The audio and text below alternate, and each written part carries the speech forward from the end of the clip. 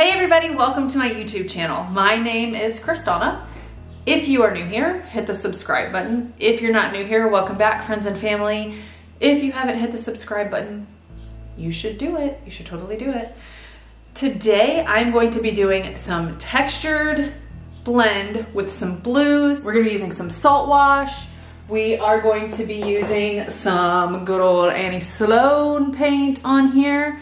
And we're gonna be using one of my favorite paints that I love using, and it is Daydream Apothecary. So we'll be using a couple colors in the Coastal line, which was curated by Llewwlyn from Worn to Whimsy, and I'm gonna put her business link in the description below so that you guys can see it.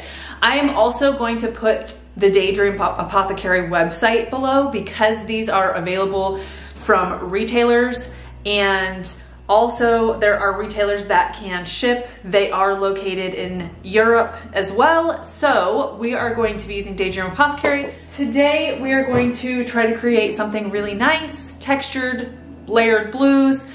My inspiration is this right here, this old door. This is my inspiration, and I'm really hoping that I don't fail.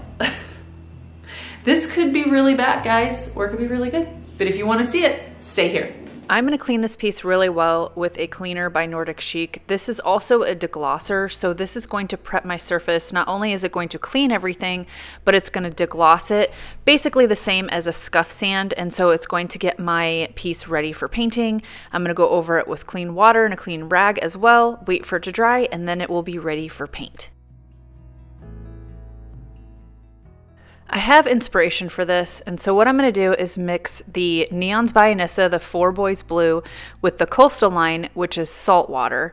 And this is what I'm trying to go for. So that layer, the lighter layer underneath, is what I'm trying to get. So we're going to mix some salt water with the Neon 4 Boys Blue to just brighten up this blue just a little bit more so that we have a brighter blue for our base coat.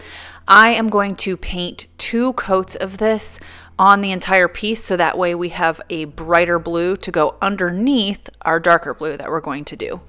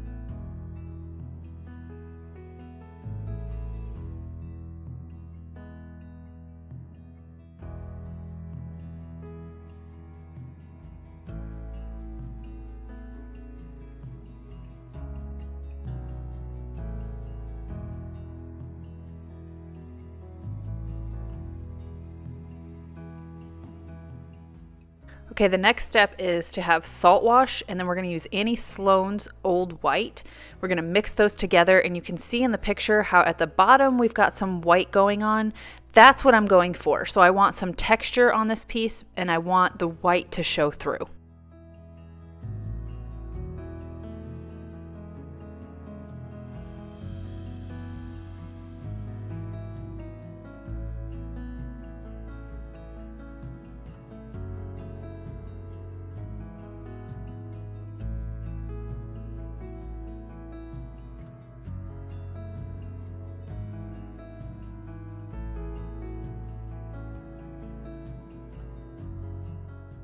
Once I got this consistency, I took one of my bigger brushes with more bristles, and I'm going to just stipple this on the entire piece. You're going to pounce this mixture all over the entire piece. I used a brush with a bigger surface area so that it doesn't take as long.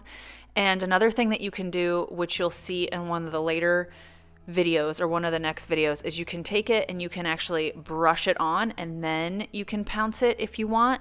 You don't have to just pounce every single area. Basically what you want to do is just create a bunch of texture on here. So we're going to cover the entire piece with this. Right here is where you can see that you're going to brush it on and then you can pounce it around to create texture. Once you're done with this, you're going to wait for this to completely dry before you go in and do the next step, which is we're going to mix salt wash with Hemingway, which is kind of a cobalt blue color.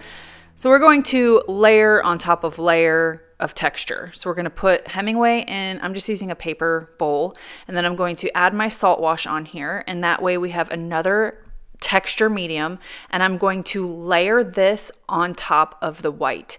Now, in some of the areas where I want to be able to scrape it off, I'm going to actually brush it on so that it goes on thicker. That way we'll be able to scrape it and it's going to give us a chippy look and it's going to expose the white and the lighter blue color underneath. So just trust the process, everybody. But this is what we're doing next. And like I said, we're going to go over some of the areas where the blue mixture, the light blue mixture that we had before is already exposed. We're going to just kind of brush it on there in a thick layer, and then we're going to pounce the blue in a bunch of different areas on this piece.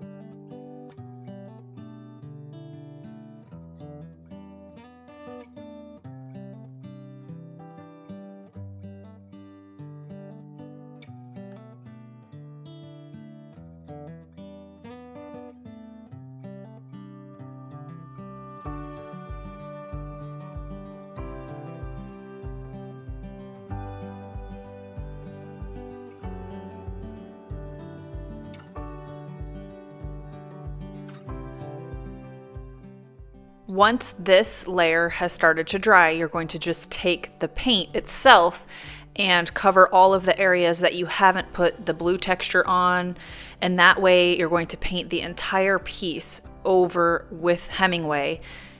But you want to make sure that the thicker areas are dry first because you don't want to start pulling that over in other areas. So we're going to cover as best we can the entire piece with Hemingway right now. I wanted to show you the top. So what I'm going to do is put a thick layer of paint, and then I'm taking a mister bottle and I'm going to mist over the surface, and that's going to allow me to push the paint in the areas that haven't had full coverage. So this paint really does work really well with water. You can just spray a little bit of your water, do some circles, and you're going to push that so you can cover everything, and then you're using less paint. Now what we're going to do is we're going to allow everything to dry, and then we're going to take a plastic scraper and we're going to scrape all of those thicker areas, and you're going to see it's going to create a chippy look. It may pull down to the wood, which is what we want. We want this to be an aged look.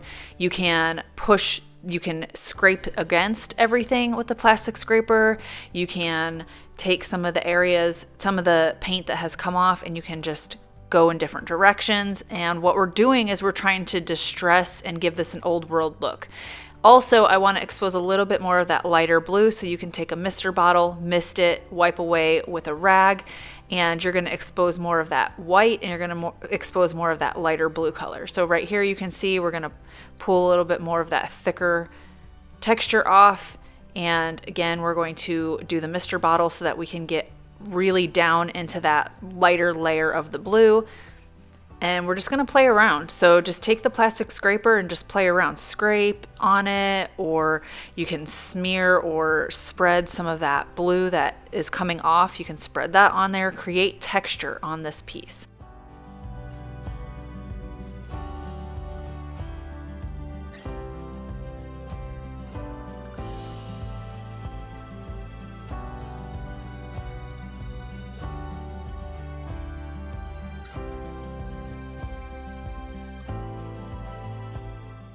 Because these are chalk and clay-based paints, they are going to reactivate with water, which is good for this next part. So what I do is I like to mist some of the areas, and I'm going to expose some of the colors underneath, and then I'm also going to mist some of the areas and take a rag and I'm going to wipe it. So what it's going to do is it's going to mix that darker blue and that white and that lighter blue, and it's going to create a lighter color, and it's going to just make it a different look. So right here you can expose some of the white, and then if you see me spray this next area, we're going to wipe it with the rag, and it's going to create a lighter blue on there.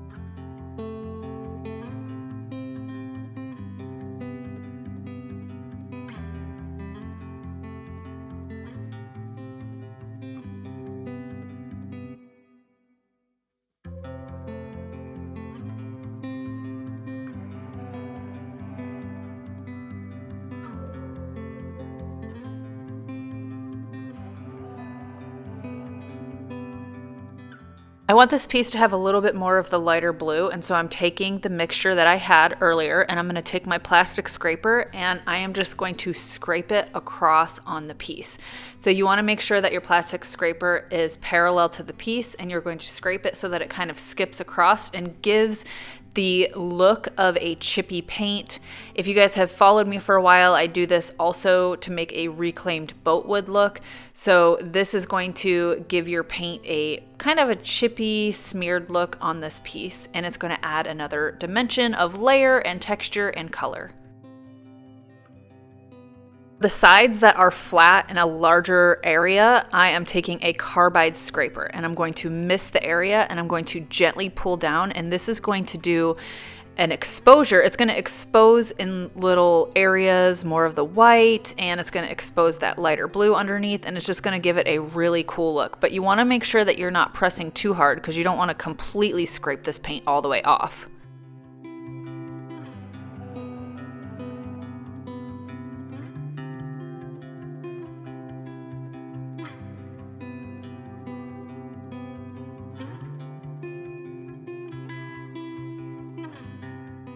One of the final steps to get this old world look is to take my 3x4 electric gray by Surf Prep, and I am taking a 1/2 inch very fine pad, and I'm going over the entire piece. And as you can see, it's going to create a little bit of distressing, but it is also going to expose all of that white texture that we put underneath of that Hemingway, and it's just going to make everything cohesive and come together. Then what I'm going to do is wipe everything off. Normally with my Surf Prep, I have a hose, but I brought this outside. So if you have a hose on it, or you don't have any dust, you can move on to the next step. But if you don't, you want to make sure you get all the existing dust off, because now what I'm going to do, because this paint needs to be sealed, is I am going to take Dream Coat, which is the top coat by Daydream Apothecary, and I am going to put a coat of it on here. But you can see how it richens the colors up and just makes everything look super, super nice. That is the last step, and that's going to protect this piece, and it's also going to richen every color on this piece.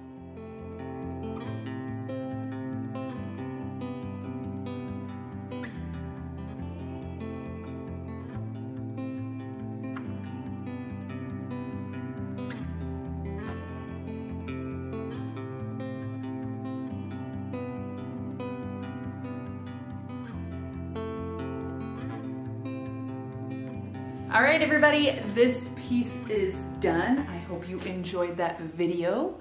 I hope you guys have an amazing weekend. Happy creating. I'm gonna put Daydream's website in the description so that you guys can go there and find a retailer. There are retailers that sell online, so if they're not super close to you, you can still get the paint. And until then, guys, happy creating, and I will see you later. Bye.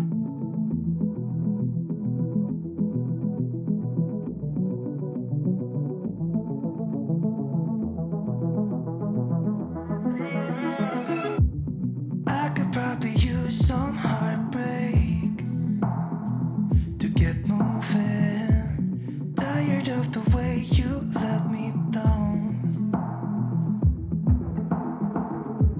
You fill me up with broken promises.